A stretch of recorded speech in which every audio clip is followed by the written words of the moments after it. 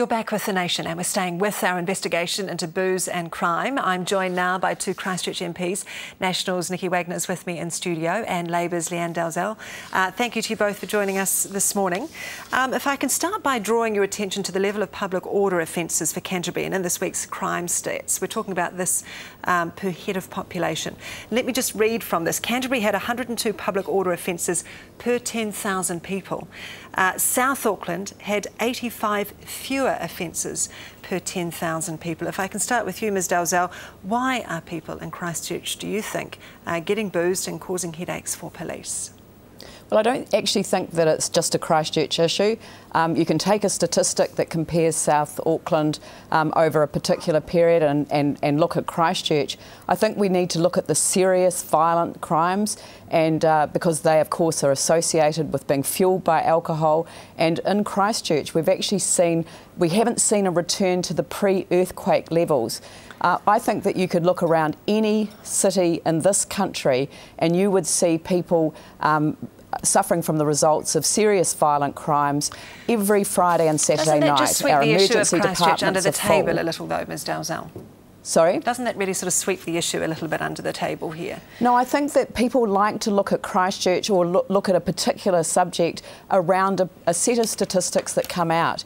Every single major city in this country has a problem with alcohol every weekend. Okay. Every Friday night, every Saturday night, the police and the emergency departments are having to cope with it. Nicky Wagener, what's your response? Because 102 public order offences in Christchurch, 85 in South Auckland. Yep.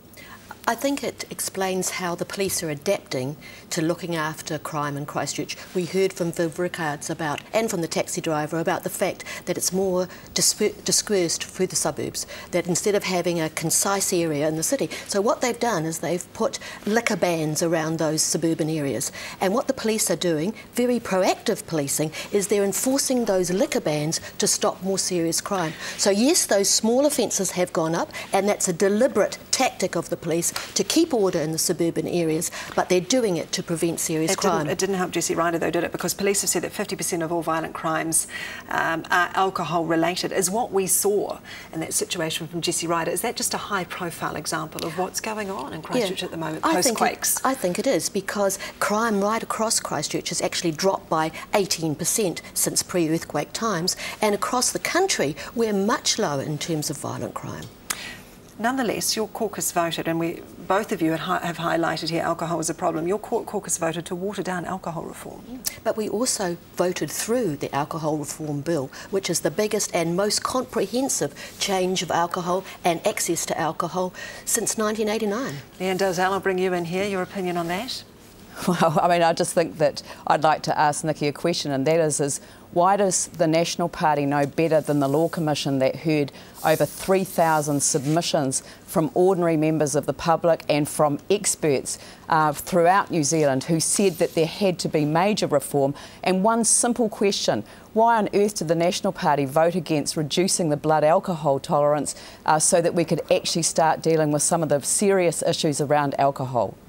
Well, obviously what we thought, and the majority of Parliament thought, was that there is extensive, comprehensive changes in this reform. You used your majority, and I know that, Nicky, because you wouldn't allow your MPs to vote sensibly. I know that she had her own minimum pricing amendment, but actually the majority of Parliament, including her own people, didn't vote for that. It was a step too far. Talk about drink driving. Every single member of the Labour caucus voted to get the drink driving age right, the drink driving measures correct. Over the next year. OK, the police submitted a draft local alcohol policy to the Christchurch City Council this week.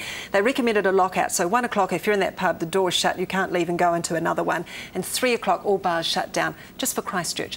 Do you support that, Lianne Dalziel? Yes, I do, and I think what the public don't realise, and I don't think anyone who should actually be making decisions about alcohol law reform without having gone out with the police after midnight. After midnight is quite different. I mean, people my age don't go out after midnight anymore, and we haven't seen the real change in the culture. People preload before they go into town, and this happens in every city in this country, and when they get into town they already have substantial alcohol consumed, and that is causing major problems. Nonetheless, this I think is just the 1 o'clock one-way door policy is a very, very good idea. The whole idea Yes, do cantabs need to be locked in from 1 o'clock and pubs shut down there at 3? The whole idea of these local alcohol policies is that communities can have a say for what's good for their community. Now, we've had that one-door policy in the past. It's been very successful. I think you'll find other communities will also adopt it. We're getting very excited about having a say in what's going to happen in our city. Okay, but Viv said didn't need it on a national scale. We only need it in Canterbury. But it's up to the communities to decide to where they need it. Does that suggest, though, there is a problem in the city? I think there's a problem in every city. I think Lianne's absolutely right. But what we want is something that works for us. And Christchurch is a bit different than any other city because now we've got a vision of a new city that we're going to build, which is going to be safe and going to be And the new city does come with some implications, doesn't it, Lianne Dalziel? Because Viv did say you have a lot of men in Christchurch right now, a lot of young men earning good money in a construction city. It's unique, isn't it? That throws up a number of issues. It will throw up more and more issues as more come to town, and I think that the police are adopting a much more proactive response ahead of the problems that they see emerging, because instead of having everything concentrated in one area like other cities have, we have got people spread out through these different suburban areas. So I think that the Christchurch police have taken a very proactive response. But I also think that, I mean, I've talked to the emergency department people as well, because they've had problems down there. And one of the issues that I keep coming back to, every Easter there is the same pattern. On Friday, Good Friday, leading into the early hours of Saturday morning, not one single alcohol-related presentation or incident in the emergency department. The following night, bars close at 12 o'clock, exactly the same, back to normal every Saturday night. 5 to 6, 7 alcohol-related incidents, major violence, sexual violence happening in every city in this country. Last word to you, Nicky Wagener. Yes, I'm looking forward to the local advisory policies. I think it's going to make a significant difference. And as we roll out the new reforms in the alcohol bill, I think we're going to see real change, particularly in Christchurch. Okay, Nicky Wagener, MP for Central, Christchurch Central, Lianne Dalziel, Labour MP down there. Thanks for your time this morning.